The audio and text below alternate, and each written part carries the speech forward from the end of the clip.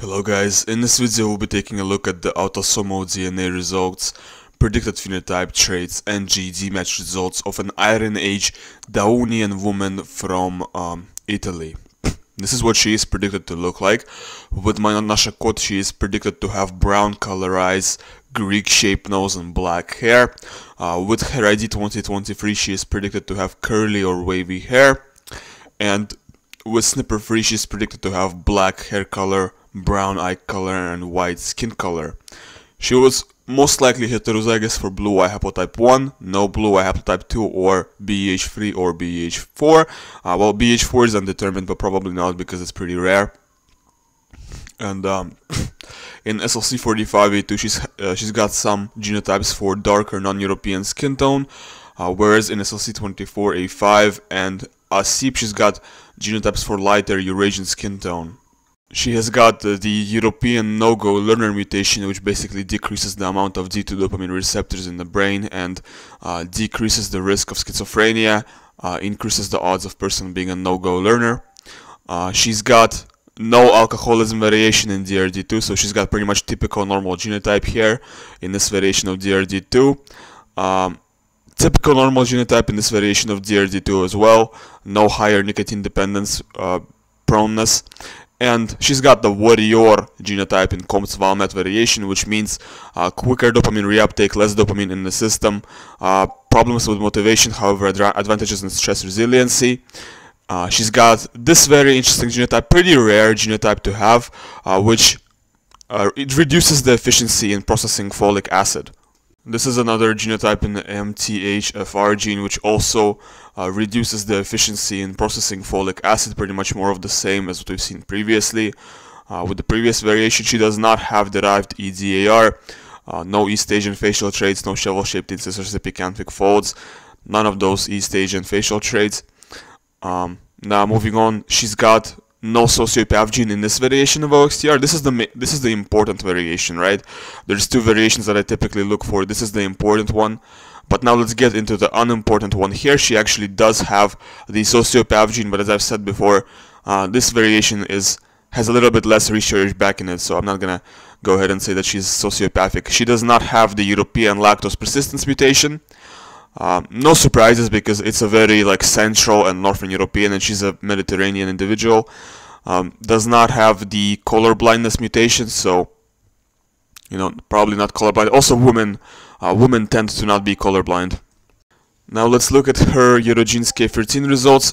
Look at the exotic stuff she's scoring. She's scoring 7.5% West Asian, 18% East Mediterranean, there's some Red Sea too. So I'm thinking that most of her exotic or Oriental ancestry is actually coming from people like Natufians or maybe Anatolian Neolithic farmers. Some kind of farmer or Western ancestry, not Caucasus hunter-gatherers, not Iranian Neolithic farmers. She's getting modeled as a mixture of Southwest French plus Greek, and with G25 we see more of the same. She's getting modeled also as a mixture of Spanish plus Sardinian, basically the same as Southwest French, plus Greek, a mixture of Southwest European plus Southeast European or Greek. This is her result with MZL-PK11, and here we can really see that she's got some Caucasus admixture, Caucasus hunter-gatherer admixture. Maybe not as much as modern Northern Europeans even, but she's got 21.5% Caucasus, and because of that she's getting modeled as a mixture of LBK plus basically Yamna. So she does have Yamna ancestry. This is an Indo-European individual for sure. With Harappa World, this is what she scores. She's scoring 28% Northeast European. Once again, this is an Indo-European individual. She's got both Eastern hunter-gatherer and Caucasus hunter-gatherer ancestry. She's closest to Italians here with Harappa World, and with the Oracle, she's actually getting modeled as a mixture of Italian plus Puerto Rican, or Italian plus Dominican, or African American. Very interesting. This is probably because of the little bit of Sub-Saharan African that she scores. This is what she's scoring with PUN-DNL K10. Very interesting result. There is only 22.5% CHG. This is really not a lot. I scored 26, and she's scoring, and I scored 28 on my original file. She's only scoring 22.5% CHG. That's not a lot of Caucasus admixture, but you have to keep in mind that Southern Europeans don't actually have as much Caucasus admixture as do Northern Europeans, because we got more Yamna. So we got more Caucasus together with Yamna. The only exceptions to this are Greeks, who have a lot of Caucasus admixture. but in their case, it is not all of it is from Indo-European. Some of it is from actual Caucasus admixture. She's getting modeled as a mixture of Stuttgart plus Yamne, so she does have Yamne. She does have Yamne admixture. You can see around 40% Yamne plus 60% European farmer. This is what she scores with Ancient Eurasia K6. Very interesting result. Interesting that she's scoring 2% East Asian here. Not scoring any Sub-Saharan, which is going in contrast to what her result with Harappa World was, because with Harappa World she actually was, in the Oracle she even received Sub-Saharan African there. According to this calculator's Oracle, she's closest to Bulgarians and Romanians and Albanians, and she's actually getting modeled as a mixture of Albanian plus Finnish, so she's more northern than Albanians, but she is more southern than Romanians, it seems like. This is what she scores with Kidrozia K3, mostly West Eurasian.